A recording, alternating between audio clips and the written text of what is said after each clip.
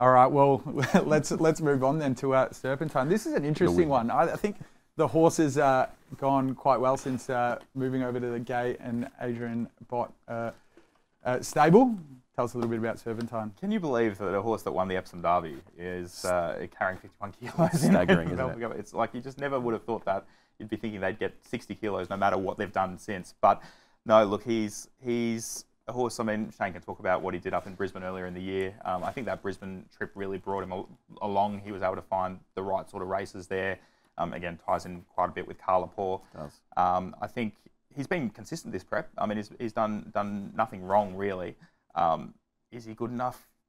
Probably not. I mean, the way he won that Derby was by going out, and it was a weird Derby as well because it was in that COVID year where they had basically shut down from March to June. So, he was sort of able to take advantage of the fact that a lot of those horses probably didn't have the same preparation that they normally would have, and he just went, hell for leather on the speed. That's probably the way they would have to ride him if he's going to win one of these races. Shane's another that thrives with a bit of sun on his back in Queensland. Are you doing anything with this horse? Thrives a very long bow. Look, speaking of giving horses a tick for stables, Gai and Adrian, like completely airborne. Their horses are just getting off the canvas, race after race, on speed, making their own luck, and really that's the key on speed as well. Jockey's done it before on a leader. Yeah. Twilight Payment, yeah. So yeah, of Gate 1's the query, right? It's going to be on speed.